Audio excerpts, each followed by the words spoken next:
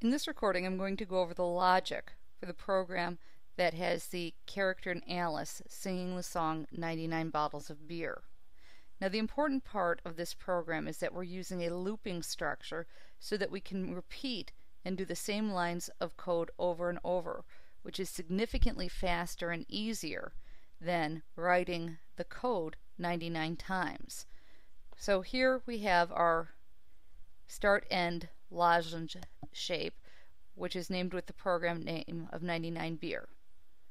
The first thing we're going to do is initialize the integer beer to 99.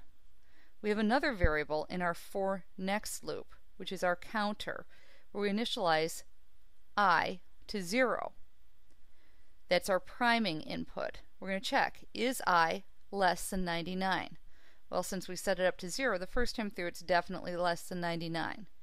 So we're going to display the lyrics, the first 3 lines. Then we're going to subtract 1 from beer, and then we'll display in the final line of the lyrics. And we will go back to the main logic, because it's a structured logic program, until I equals 100, because that's the first number that's over 99.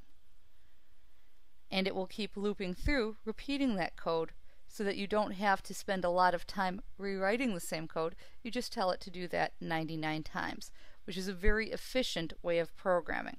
This is an example of a simple for next loop, and for loops are used when you're doing a count where you know in advance how many times you want things to run.